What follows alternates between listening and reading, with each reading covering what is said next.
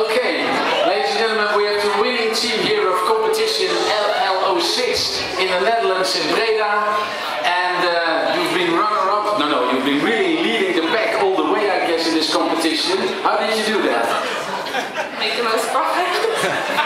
The most profit, that's a good suggestion, but how do you make it? Were there special target groups you were aiming at?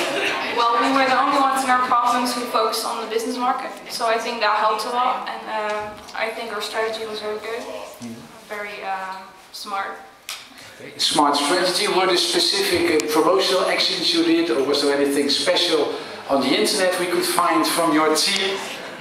We had some events on the park, like a line dance competition, and some special actions. But all linked to the American team of your park, because the name of your park is? On American ground. Okay, congratulations, American ground!